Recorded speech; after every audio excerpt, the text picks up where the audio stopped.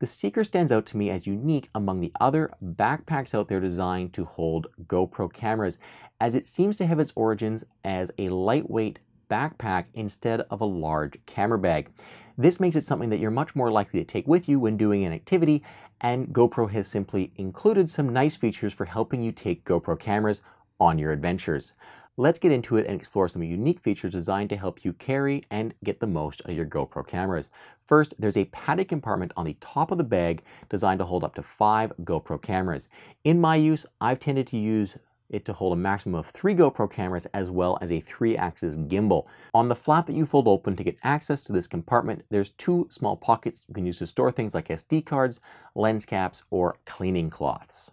On the left-hand shoulder strap, there's a GoPro buckle mount that allows you to mount your GoPro onto your shoulder strap and get some shoulder-mounted GoPro footage. This is something that I'm a huge fan of. It's a low-profile way to carry your GoPro camera around with you. It gives you something much like a chest-mounted shot without the hassle of having to take a chest mount. But if you're a real fan of the chest mount, the Seeker doesn't let you down because it comes with an integrated GoPro chest mount that straps onto the shoulder strap of the backpack to allow you to shoot a chest-mounted shot. You just strap it on after you put the backpack on and put your GoPro camera onto it. It's a really solid shot and it allows for some really great chest-mounted footage. When it's not in use, there's a pocket inside the bag that allows you to keep it with you. The left-hand side of the bag features 2 bungee clips that allow you to attach something like the GoPro 3-way to the side of the bag to capture an over-the-shoulder shot. While GoPro is pushing the fact that the bag integrates really well with the GoPro 3-way, in my testing it also integrates well with most other GoPro poles. The over-the-shoulder mount is really cool, although it is prone to vibration and movement, so shooting at a higher frame rate with it and using it only in low-impact situations definitely results in the best footage.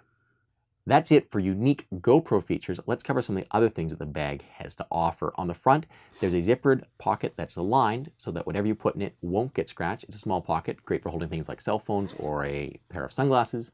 On the very back of the bag, there's an integrated pocket that you can use to put a hydration pack in, up to 2 liters, and routing for that hydration hose to snap to one of the backpack straps. Cool if you're going on day hikes. The large pocket of the bag has a maximum capacity of 16 liters and several nice features for helping you keep it organized. At the back, there's a bungee which you can use if you've got a large laptop. It'll keep it pressed to the back of the bag and it'll stop it from bouncing around and getting scratched. On the bottom of the bag, there's 4 separate pockets for keeping batteries and chargers in. I used it for batteries, chargers, power banks, and some GoPro accessories.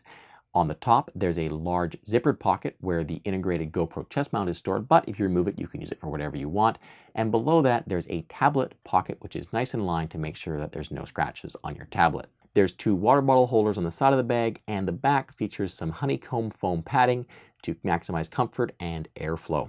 Okay, so that was a nice feature list and some glam footage of the bag, but let's be honest, you could have learned just about everything I told you by going to the GoPro website. What you're really curious about is how this bag compares to its competition and if it's really worth the $169 price tag. I will say that it's the best GoPro-oriented backpack I've used yet. It has the right number of features and storage places for GoPro cameras, but doesn't compromise on being a nice, lightweight backpack that you want to take with you for day hikes and adventures.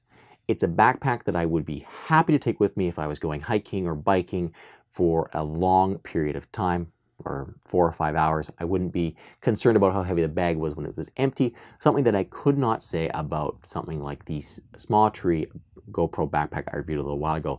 That was a great bag for storing GoPro stuff and a couple of electronic devices, but it's not something that I'm going to want to be going out on a 4 or 5 hour hike with. The GoPro Seeker is not that. This is a great bag for a day-long adventure. It's got the right number of places to store GoPro stuff, as well as the ability to put lunch and a jacket in it. It's not a very large bag. It does not hold a huge amount of stuff. It's a small, lightweight backpack that's perfect for day excursions. Because it's lightweight, form-fitting, and not too bulky, it's a really great bag for hiking, biking, or skiing. It is the bag that I've grabbed whenever I've been going out for activities recently. If I'm going hiking, I'm going to take this with me because it's a great size, it's easy to carry, it's light, and it fits really, really well. Is it worth the $169 price tag? Well, I don't know. It's an expensive bag, yes. It's more expensive than the other GoPro-oriented bags that are out there, yes. It's a good bag, and it's up to you whether or not it's worth the price tag. It is expensive, but it's also really, really good. I was really impressed with it.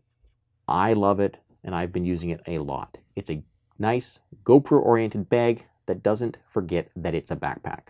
If you've enjoyed this video, get subscribed, check out my channel for lots more videos, and leave a comment down below letting me know what your thoughts are about the GoPro Seeker bag. I'd love to know what you guys think. Is it too small? Is it too big? Does it have enough GoPro features? Does it not store enough GoPro cameras? What do you think? Leave it down below. But most of all, until next time, thank you very, very much for watching.